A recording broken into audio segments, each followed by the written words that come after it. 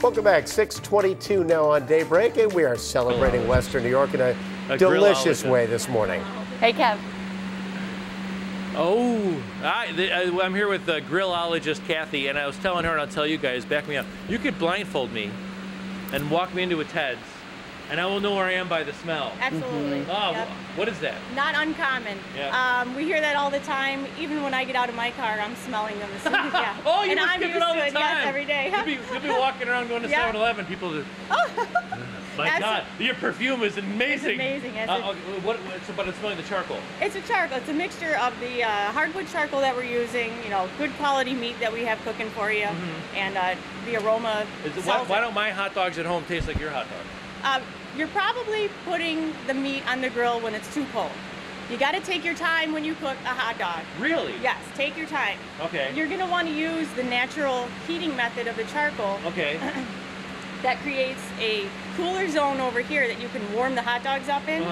And then like a conveyor belt, you're just going to move them along, and then you're going to move them along to higher heat, higher heat, higher heat. When you go to the Ted's, that there are different sort of like, there are a bunch on the grill sort of warming up. Yes, staging we like to call it. Absolutely, that's staging. It. Yes, yes.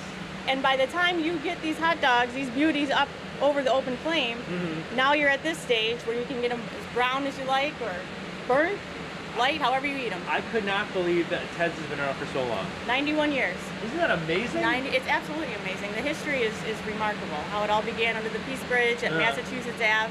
Yeah, it's a remarkable story. This is the newest store? This is the newest location, yes. Do you know how many there are? I sure do. We have 9 locations in Buffalo, 1 food truck, 1 location in Tempe, Arizona, and a second one opening in Chandler next year. I have relatives who, when they fly in from Florida, the first thing they do is go to Ted's. It's amazing. They can't get a decent hot dog in Florida? No, you're hard pressed. Anywhere else in the country, yep. We hear that story about the airport all the time. It's everyone's first stop as soon as they get off the plane. Okay, summer solstice, guys. We're going to celebrate with some Ted's hot dogs off the grill. I'm going to. What do you guys want in your toppings? Melissa, Pete, Patrick, go ahead, shoot. Ketchup, mustard, onion, hot sauce, please.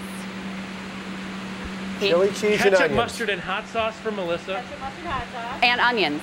What do you want, Peter? Chili, cheese, and onions on Melissa's too. I know he has to write this all right. down. We'll get those. I will walk those over to you guys. Okay. Wait. Melissa, text me with your order. Patrick want? I'll drop them off during Patrick's long weather. You guys can munch on some Ted's hot dogs. This text is the me your best order. morning ever. I'll walk them on over. Patrick, what do you want? Mustard only. Mustard only on the hot dog.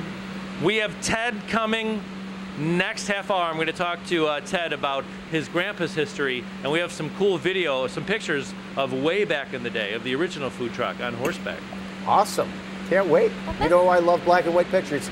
Thanks, Kev.